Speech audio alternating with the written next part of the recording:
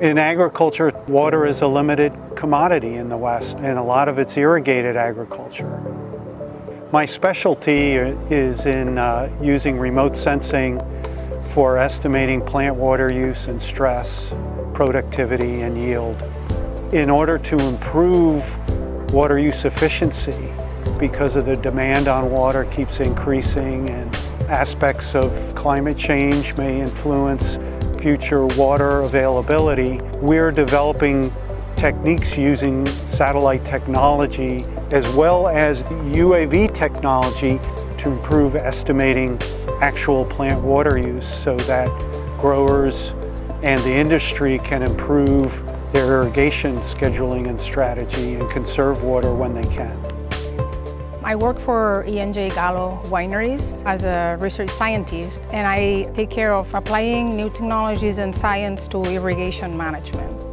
ARS, they are doing all the science load of the GrapeX project using evapotranspiration models based on remote sensing data to calculate how much water our vines using. Gallo is the industry partner. Is a good combination to have the science running in real commercial vineyards. The final objective is to be able to provide the vines with the right amount of water for whatever production objective you have, but also saving as much water as possible. What we've been able to do is adapt our models to work better in these unique canopy situations in vineyards, and ultimately has allowed us to make what we call the ET toolkit applicable to a wide range of vineyard varieties and under different climate conditions.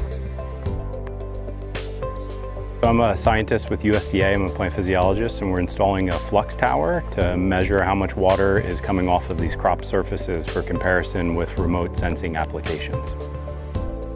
We had GrapeX for many years where we did this in vineyards, and now we're starting to do it in tree crops in California. So starting in almonds and then eventually expanding to other woody perennial tree crops.